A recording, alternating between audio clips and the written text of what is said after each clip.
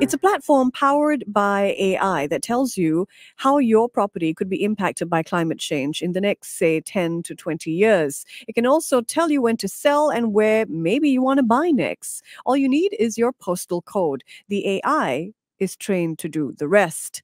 So, want to see how your home or investment property could be impacted by 2035 by global warming? Well, let's meet the man behind a platform that could future proof real estate. Parag Khanna is the author of Move, The Forces Uprooting Us. And since COVID, he's also learned a host of other skills that have contributed to the start of Climate Alpha. Good morning. Good morning. Great to be back with you again. Fantastic to speak with you. So tell us about Climate Alpha. Will this future proof real estate?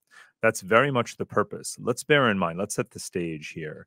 Real estate, land, property is the single most valuable, the largest asset class in the world economy by far, Michelle, $350 trillion at least. However, ironically, it is the most stuck in place by definition, right? Yeah. It is immobile and therefore the most exposed to climate change. So the largest sector of the world economy is also the most exposed to accelerating climate change. And for decades, if not centuries, people have assumed that real estate always goes up and to the right. Why? Because of urbanization, population growth, right? So we've just assumed that you are holding on to an appreciating asset. What if in many, many, many places that is no longer true? And what if places that have underperformed in the past are going to outperform because of being in better geographies and being better adapted to climate change? So to sort out that future, which will be very different from the past, we started Climate Alpha. So is it a software company? Is it a data vendor? Is it predictive software that is really going to benefit people who are in the insurance industry who want to figure out, when it comes to real estate insurance, which areas to insure, which natural disasters to include in coverage or not? What is Climate Alpha and which businesses could benefit from it? All of the above. We first and foremost started as a data science company because climate models are very nonlinear, which is a fancy way of saying you can't predict exactly where the climate is going, right? And not only that, it's hard to predict what impact it will have on the ground. If you take two places where a climate model says there will be heat waves, there will be droughts, or there will be floods, or there will be sea level rise, that doesn't mean that both of them are going to collapse in value, right? Because one of them may have seawalls, it may have great infrastructure, it may have a very wealthy population, it may have taken all kinds of measures to adapt, but maybe the other place didn't, right? So one will actually appreciate and the other will depreciate.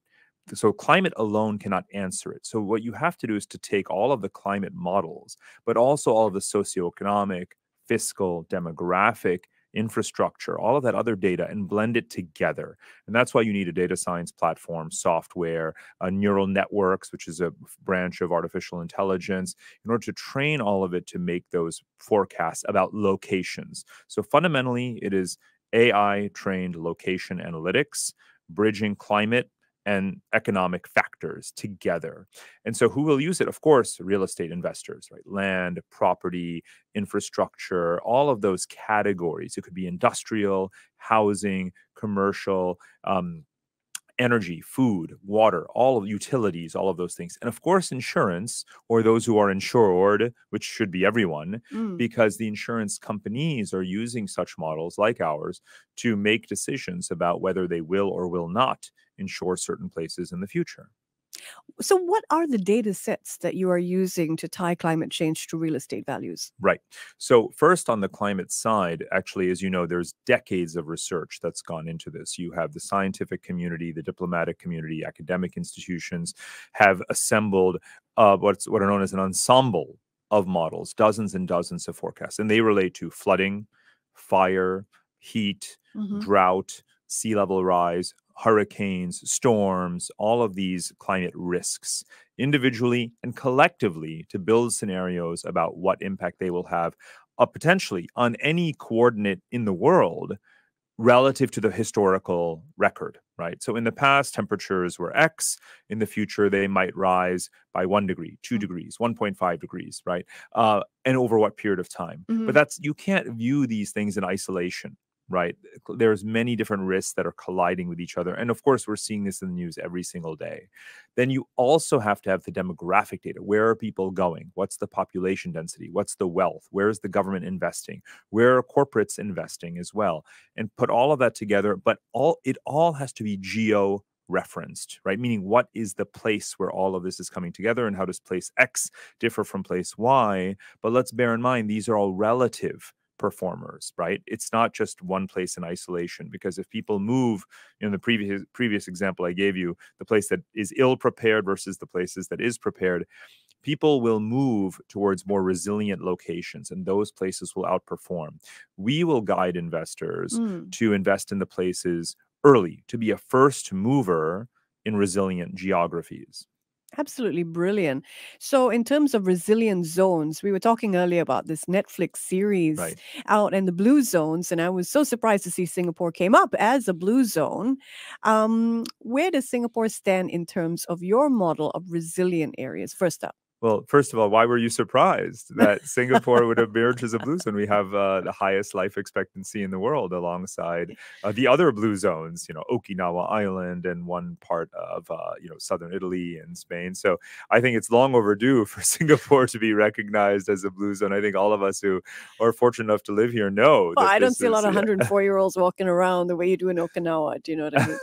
They may not be dancing in the moonlight, but I think I think that series and all of the writing about what comprises a blue zone really hits home for those of us who live here. Right, we know that we eat well, that we spend time outdoors, that we socialize and have what's known as social fitness. Right, all of those attributes are in place. And then one other factor that we, of course, bring in is environmental resilience, right? Now, that may strike a lot of people as odd. And many people come to me and they say, wait a minute, you've started a climate finance, real estate forecasting company in Singapore? I say, look around the world. It's not just a matter of latitude. You don't just look at Russia and say, oh, yes, now is a great time to be investing in Russia. I don't see many people doing that, right? A lot of people are leaving Russia. A lot of people are coming to Singapore. So what is the purpose? What is the point there? Well, just because we're on the equator, the truth is that in climate models, the conditions in equatorial latitudes don't change as rapidly as they do in other places. In other words, we're already accustomed to it being hot and humid. Is it actually going to get a lot more hot and a lot more humid than it already is? No, not relative to how much hotter it is getting in Norway or in Canada. Look at the rate of death from heat strokes in the northern latitudes, places that don't have air conditioning. Would you rather be in a country that has air conditioning, that's building seawalls, that's adapting to climate change, or a place that's not? And so Singapore is a blue zone in many senses of the term, because it is a healthy society, a wealthy society, and one that's investing well in advance to adapt to climate change. We, of course, do have the highest air conditioning penetration in the world. So if Singapore is doing so well, will I be able to type in my postal code and see how my property here is being affected at Climate Alpha? Well, here's the fascinating thing. If you take a large country like the United States, where we run this model, America has 40,000 zip codes, postal codes. That's a very granular level of analysis. And it's essential to break it down that way, because you don't have a national resilience strategy. In many ways, it's quite Darwinian, you might say. A lot of places are on their own. Some places are getting grants from the government. Some places are investing in adaptation. Some places are simply not. Many places are not. Furthermore, the entire country of the United States is actually very exposed to climate change. As we know, the western regions are experiencing a mega drought. The tornado alley, as it's known, has become a giant tornado patch. You have rising sea levels. You have immense flooding. So it's a very rugged terrain and a very harsh geography for much of the country. As we speak, 70,000 people are stuck at Burning Man, you may have heard, right? Because of a flooding in that desert area, and they can't reach the highway to get out of that music festival. Now, Singapore is different, because our resilience strategy is a national one. It's meant to not allow any particular area to be underprivileged, to be disenfranchised as a result. In other words, we're helping to make sure that the entire property market, all of our infrastructure is well insulated, if you will, from climate change. And we're doing a good job of that. Look at flood controls, look at water irrigation channels and measures, all of these things that we're doing, coastal barriers, raising roads. So you should not have a situation where particular postal codes of Singapore are somehow, again, massively distressed instantly and dislocated as a result because we're protecting our island. Again, we have the luxury of doing so because we're a small country and we plan ahead. But other places, large countries, are not so lucky. So I can't type in my postal code here in Singapore and figure out how my property is going to do just yet. Or are you expanding the models in Asia, Climate Alpha, in terms of coverage? Yeah, in terms of coverage of climate risk models, we cover the entire planet. And quite frankly, we're not the only ones who do that, to be clear, right? There's many places you can go to find out what the heat, storm, flood, fire, risk, sea level exposure is for any terrestrial coordinate in the world. And we do that too. The difference is, does that alone tell you what's going to happen? And as we've been discussing, no, it does not. You must also know, are people moving there? Is there resilience?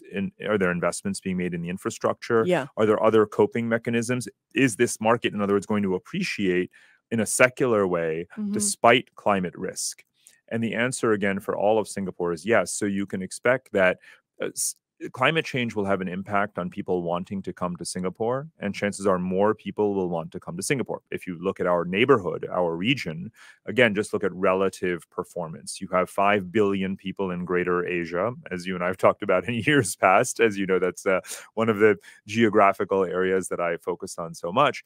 Now, which other place in this catchment area, this radius that encompasses most of the human species, is as prepared to weather climate shocks and to adapt as we are? The answer is not many, right? There are certain urban enclaves, certain geographies you can identify. I've written a lot about, upper peninsular Southeast Asia, right? And parts of Central Asia that will probably benefit geographically from climate change. But people are not going to pick up from Singapore and move to Kazakhstan. But meanwhile, people are going to pick up from Jakarta and move here. In fact, they already are, of course, right? So Singapore remains a relatively attractive place. I'll give you another analogy. Just take Dubai in the United Arab Emirates. People say, look at this scorching desert. How can this be the fastest growing city on the planet Earth, which in fact it is over the last generation? And the reason, again, is air conditioning, adaptation, wealth, infrastructure, relative political stability, of course, as well, rule of law. Now, would you rather be in Yemen? Would you rather be in Iran, right? Or Iraq? Or would you rather be in Dubai? So to understand the future, you don't look only at the negative dimensions of climate models. You look at the overall integrated performance of a place under stress. And Singapore has proven itself time and time again to perform very well under stress, whether that is geopolitical, economic, or otherwise. And so are other, I call them islands of stability. They may or may not all be islands, but it happens to be the case. As I observed during COVID, places like Japan or Taiwan, Singapore, New Zealand, Iceland, Malta, actually islands that have open economies that invest in resilience, have actually outperformed. So again, you don't need to specify your postal code for Singapore. Singapore, thanks to our, leadership, government, foresight, is going to be better adapted than pretty much, most other places in the world. All right. Well, speaking of that part of the world, we were talking about climate change conference that you'll be attending soon. What are you going to be speaking at COP? And how do you think how Singapore is doing is going to feed into the discussions there? Well, the COP28 summit, much like its predecessors, again, continues to overemphasize mitigation. Mitigation means decarbonization, greening supply chains, reducing the carbon footprint of our industries and real estate and so forth. That is extraordinarily important. But let's bear in mind that the emissions that are already baked into the atmosphere and the negative feedback loops that those have kicked off and the damage that has been done and will be done in terms of the accelerated incidents of tropical storms, cyclones, rising sea levels, that is baked in. That is irreversible. The climate is a complex system. It doesn't simply snap back to the perfect, predictable days of the 1950s or 60s just because we may be reducing emissions. So we have to do those things, and mitigation is what drives that agenda at these conferences. Our mission and our sort of talking point and the projects that we're working on focus on adaptation, right? Accepting the fact that climate change is real and accelerating, but promoting investments in adaptation. So that's going to be our big theme. Singapore, again, embodies that effort, in addition to also working hard to decarbonize. And, whether it is GIC, Temasek, and others, there's a lot of investments that are going into net zero initiatives. Singapore is a leader in not only what we're doing domestically and what we've done to adapt. Think about this resilience of Singapore's water supply and our growing self-sufficiency there. Look at the efforts around food production, alternative protein, distributed energy systems, all of these things. So Singapore is doing a lot in our small use case of this country. But I would say that our environment minister, Grace Fu, is also a leader in areas like biodiversity and promoting that on the global diplomatic agenda. So I think collectively, there's a set of actors, whether it's our government, companies like mine. What we're trying to do is to promote adaptation investments to complement the mitigation agenda. And to be clear, this is what is being accepted around the world. That, you see this with each successive COP summit. More and more people realize that simply calling to meet the Paris Agreement targets and reduce emissions, that's fine, but it isn't nearly enough. It really is too late. I think that we all have to really appreciate this. And I think that it's actually unethical, to be clear, that when people focus only on reducing emissions and don't focus on the actual damage done, the lives lost and harmed every single day all over the world, and to put more investment into adaptation to help people's lives, it is unethical to ignore that and to focus only on reducing emissions. And so you're going to be launching a fund to do with adaptation? Absolutely right, because we've seen that tens of billions, hundreds of billions of dollars are being committed, again, rightly, towards mitigation and decarbonization. Where are the hundreds of billions and trillions, quite frankly, that need to go into adaptation, into water desalination projects, into renewable energy generation in remote locations, into building the infrastructure and housing that are going to be needed in resilient geographies to absorb waves of migrants? Let's bear in mind that at the COP summit, you'll talk about devoting money towards, doing coastal mangrove projects, or about, again, adaptation policies and genetically modified seeds, drought-resistant seeds for poor farmers in Africa. But meanwhile, Africans are marching northward and trying to cross the Mediterranean to move to Europe. So European countries, even though they're quote-unquote rich, actually need a lot of support to adapt their geographies to absorb the growing populations of climate migrants. Absolutely. The same is true in the Western Hemisphere. Just look at the millions of people, again, not thousands, millions, who have crossed the Atlantic Ocean from Africa to Latin America, and the Latin Americans moving through Central America, through Mexico, to cross the United States border. The number of illegal migrants, many of whom you could rightly classify as climate migrants, in addition to economic refugees, asylum seekers, and so forth, trying to enter the United States successfully. The number of illegal migrants in the United States, by some accounts, it's hard to know exactly, exceeds the number of legal migrants. And of course, the United States is already the largest recipient of legal migrants. The United States is also the largest recipient of climate refugees every single year, people from the Caribbean islands. So no matter how much we invest in helping poor countries to adapt, it's still not enough. Actually, the resilient geographies of the world, the places that inevitably are going to gain in population because humans will flee distressed areas and try to migrate to stable areas, they need help. We are launching a fund, the Fund for Adaptation and Resilience, whose purpose is to support resilient geographies, modernize their agricultural systems to provide more food for the world. Look at the food stress.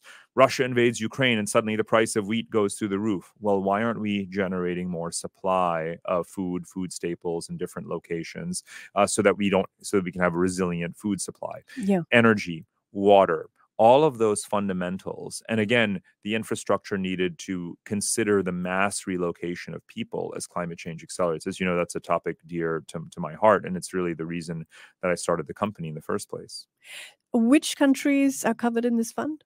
Well, it's really the whole world. I mean, so which areas? The way we think about the world, the political map, right, in terms of countries of North America and Europe and Asia and the Middle East and Africa, and then the way we classify them economically into developed markets and emerging markets and frontier markets. This is very neat, simple, and misleading, right? Because the truth is that we're moving into a world, I think we're already in a world, where you cannot simply trust that your long-term capital, that your investment in a so-called developed country is going to have a stable, a payout over time, a stable yield, simply because a ratings agency said that it's a good investment, right? In truth, you have to bring in the climate layer and say, is this a climate resilient geography or not?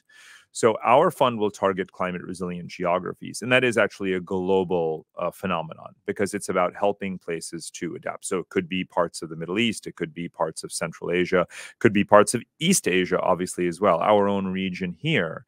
So we want to invest in fortifying and improving the resilience of these geographies, wherever they may be. And that may even include, quote unquote, wealthy countries.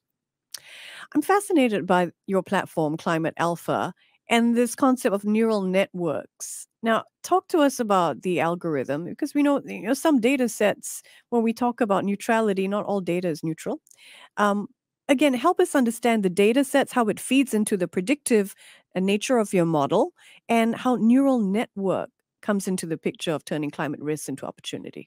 Data science is essential here because, first of all, you have a very nonlinear phenomenon, right? You can't really just paint, and you see this very often with climate forecasts. It says, by 2100, temperatures may rise 2 degrees Celsius, and you'll see a chart that shows a gentle slope in the increase in temperature and rainfall. Of course, look at the real world, and what you see is a lot of volatility, right? Temperatures skyrocketing very, very fast, but then the next year may be a little cooler, and then it goes up again and so forth. So very jagged. So machine learning models help to capture on an ongoing basis that volatility and turn that into a more accurate forecast so that you don't just have a gentle predictive stuff, because the world doesn't work in that gentle way. So that's one example of how data science works.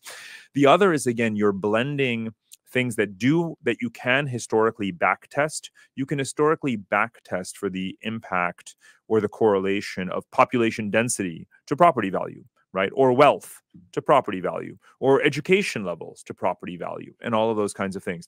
But can you backtest for the change in the amount of rainfall in a location, right? Or the number of hot days in a location? Well, no, we haven't historically captured that because the change was not significant anyway.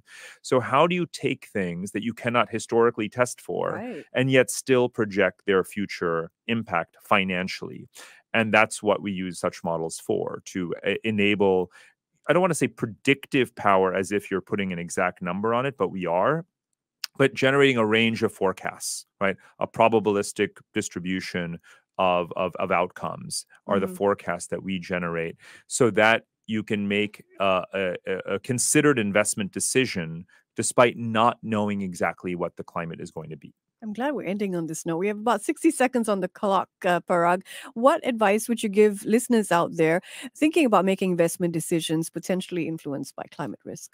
Well, let's bear in mind that we're, again, very fortunate to be in Singapore. Don't just look at these climate models alone that obviously paint the whole world, really, much of it, but flashing bright, bright red. Of course, that includes us and other places, but emphasize adaptation, and Singapore is doing the right things. Support the government, get educated, think about what the role of investors and innovators is in ensuring that Singapore is a leader in adaptation as we are. What does that mean for our neighbors, and how do we help those countries as well? And that's something that we're doing institutionally, but we need to get involved.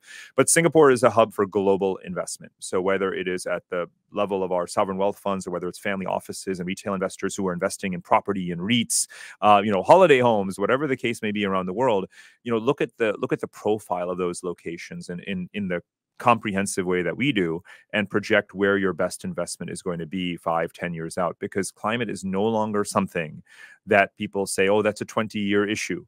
Right? It's already now. It's here. It's going to affect, where you buy. And remember that even if you feel that your investment is stable, that you're holding on to, are you going to have a buyer 5 years from now or 10 years from now? So you need to factor all of those things in today. He is founder and CEO of Climate Alpha and founder and managing partner of Future Map, Parag Khanna. Thank you so much for coming by. Such a pleasure. Thank you. Money FM